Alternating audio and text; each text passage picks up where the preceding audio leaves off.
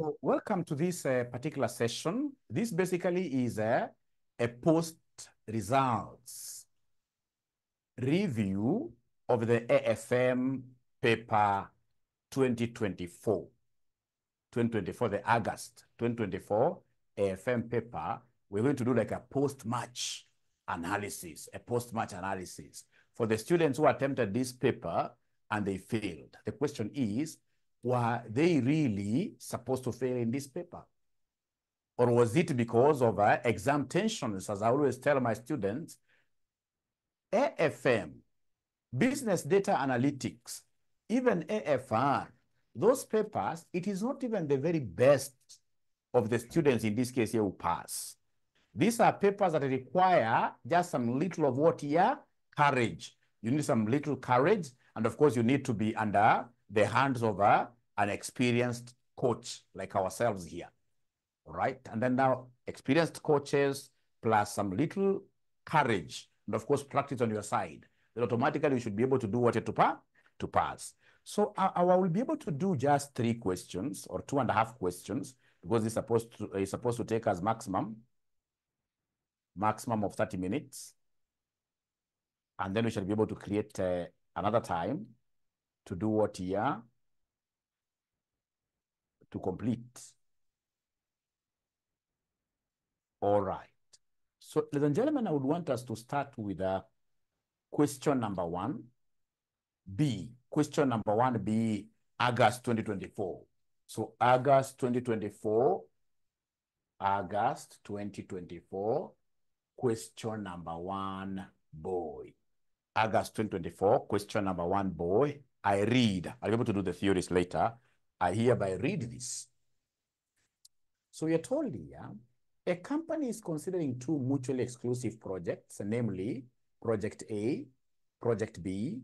The company uses the certainty equivalent approach to evaluate capital projects. The estimated cash flows and the certainty equivalent coefficients for each project are as follows.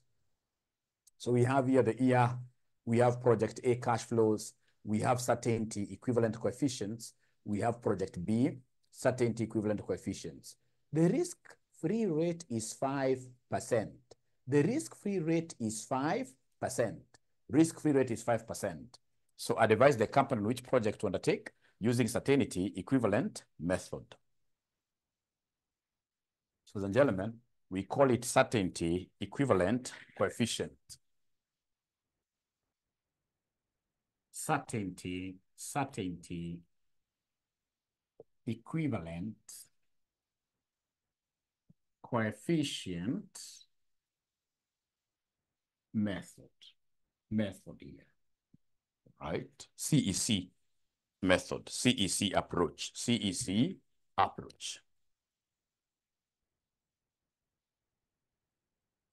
So basically here, to get the total present value, you will take in this case here, what we call the certain cash flows. The certain cash flows, in this case here, which must be discounted. So basically the discounted certain cash flows, just that. I will take in this case here the cash flows that I have. The normal cash flows, of course, they have not been adjusted for what here, any risks. So what I will do, the first thing I will do is to take the cash flows that I have, I do some adjustments. So I will have 2 projects here. I've been given 2 projects here. The first project is called Project A. So we have here Project A. So Project A, we have 0, 1, 2, 3, up to 4. I'll be able to ignore the thousands. So I will work with 45 times 0, that's a negative. So I want my figures to be in millions. So the second one will be 22.5 positive, 22.5 positive. Then year number 3, I can see 15, and then 15, like that. 15. And then I can see the certainty equivalent coefficients. Certainty equivalent coefficients times 0, of course, this is 1. as I progress, of course, that certainty will diminish, will decline. So we have 0.85, 0.85. We have a 0.80, 0.80. Then we have, in this case here, 0.75, 0.75. And then lastly, we have here 0. What here? Lastly, we have 0.60 like that. So we have the certainty equivalent coefficients. All right. Now, ladies and gentlemen, what I will do, of course, these are the normal cash flows. These are the normal cash flows. Now I simply need to come here and give the examiner certain cash flows. Certain cash flow. The cash flow that we are certain with. We are certain to receive. How do we get this? I will take these normal cash flows. These are the normal cash flows. I will take the normal cash flows and multiply them with the CECs to get this. So like the first one will be negative 45. The second one, I would expect to be given this figure by yourselves. 22.5 times 0.85. Please give me an answer. 22.5 times 0.85. Please give me an answer. So Stanley, 19.125. All right. So from there, we have 22.5 times 0.8. 22.5 times 0.8. How much are we getting? 18. Thank you so much. All right. Then we have here 15 times 0.75. 15 times 0.75. 11.25. Thank you so much. And then we have here 15 times 0.6. 15 times 0.6. 9. Now, for some reasons, we saw students in this case here who are adding this column as if they have discounted. No, you will have to discount. So come here and give us the discounting factors, give us the PVIF. PVIF, and please, even this examiner was very lenient. Because if it were me, and in your normal classes, you must have seen that. I gave you the cost of capital in the normal class, and I gave you risk-free rate. So remember, if it is certainty equivalent coefficient method, we normally use risk-free rate to discount. Why do we use risk-free rate to discount? It is because these cash flows now are without risks. We are certain about them. So we shall discount at the risk-free rate. We are discounting, you can write this somewhere there, we are discounting this at the risk-free rate of return. So the examiner has given us the risk-free rate of return. The examiner has given us the risk-free rate of return. You can see it here. The risk-free rate of return is 5%. Other examiners would have given you cost of capital 10%, and then they give you risk-free rate as 5%. It's imperative for us to remember that we should always be using what we call what here? Risk-free rate of return to discount these. So we are discounting this at 5%. And now remember, to discount this at 5%, what type of cash flows do we have here? The type of cash flows that we have here are irregular. These are irregular cash flows. And if they are irregular cash flows, we know that PVIF will be 1 plus R raised to negative N. PVIF will be 1 plus R raised to negative N. That's how we get our present value interest factor. Remember, we have got two types of cash flows. We have the annuity and we have the irregular ones. So these are irregular, they're fluctuating. So in this case, here we shall use this formula, 1 plus R. You see our R is 5%. 5% is the same as 0.05. So 0.05 plus 1. 0.05 plus 1, that gives me 1.05. So we have 1.05 throughout. 1.05 throughout. 1.05 throughout. So you keep on raising these to -0, -1, -2, -3, -4, and then you give me answers, you know. You can easily now give me answers. Of course, any number raised to 0, because this will be 0 at the end of the day. Try this in your calculator. Any number raised to 0 will always be equal to what here? Will always be equal to 1.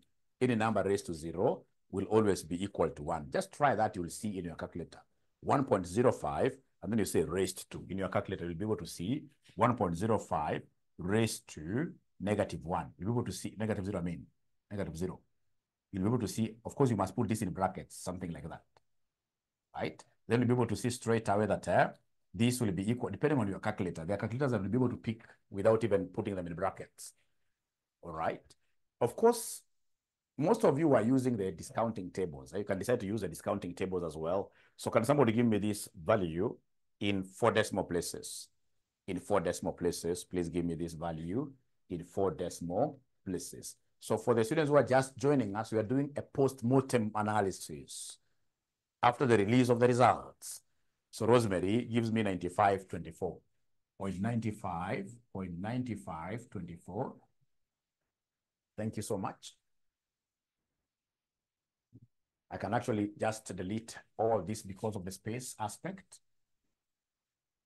All right, now that you have been able to write this down. So we have here 1, we have here 0.9524, and then we go to the next one. The next one, what do we have here, somebody? Stanley has all of them, 0.907, 0.907, 0.907.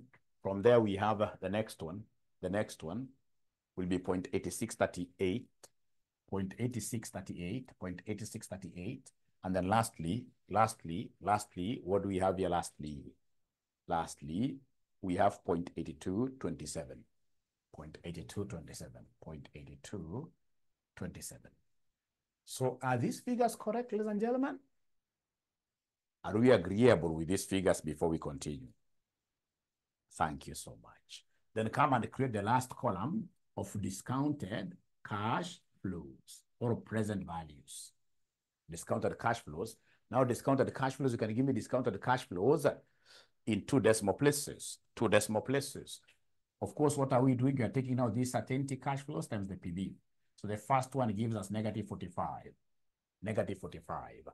How about these 2 decimal places? This times this. Give me an answer I write here. This times this. Give me an answer I write here. According to Stanley, we have 18.21. Thank you so much. 18.21. And then we have 18 times 0.907. 18 times 0.907.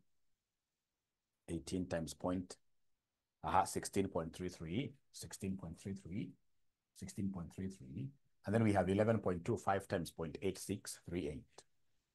So we have 11.25 times 0.8638. So for the students who are following me on YouTube, I expect you right away to, take a minute and subscribe to my channel. Take a minute, subscribe to my channel. And I also want to welcome those who have not yet registered in our classes to join us. Our inquiries number is 0793 555 000. 0793 555 000. So I'm being given a number here of 9.72. 9.72. 9.72. And then we have here lastly 9 times 0.8227. 9 times 0.8227. What do we have there? 7.40. Now that these are discounted cash flows, all of them, please come and add for us. And whatever you will get here will be known as net present value. Whatever you get here is known as net present value. Whatever you get here is known as net present value. Why net present? It's net of the initial outlay. It's net of the initial outlay. It's net of the initial outlay. It's net of the initial outlay. So is there somebody who can give me this figure? Anybody who can give me this figure? 6.66 viable. Thank you very much. 6.66 viable because it's positive, isn't it? It's positive. It's positive because it's positive here.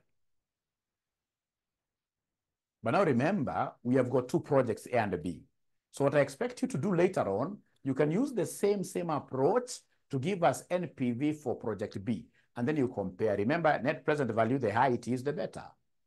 So you'll be able to go for the project that has got a higher NPV, a higher NPV, a higher NPV. Honestly speaking, as we do now post-mortem review, is this something we are done in class? Of course, yes. Not once, not twice. You see, the good thing with RCM is that we normally have a lot of remedial classes. Like during remedial classes, I looked at this area severally. All right? And we're going to be having the same remedial classes here. Remember, you're attending your normal classes. Like if it is AFM evening, we have AFM evening on Friday, Saturday, and Sunday, 8 p.m. to 10 p.m.